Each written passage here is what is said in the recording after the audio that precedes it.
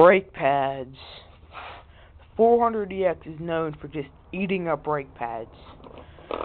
So I got new brake pads for the rear. Okay, this is what they look like, brand new. Okay, this is what they look like if you don't change it before you go to West Virginia and you go down mountains and stuff and you try to go through this huge mud hole. This is the best one, okay? And this looks like it has a little bit of it left. It doesn't. That's all metal. Steel against steel. This is really bad right here. Look at how thin that is. It is so messed up. Got so hot it made a hole in it. That's super sharp.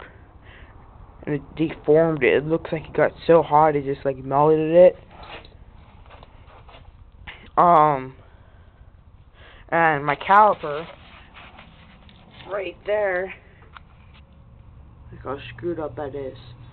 We're just gonna sand it off. Lightly sand it. Yeah. Watch another video for what not to do while changing brakes.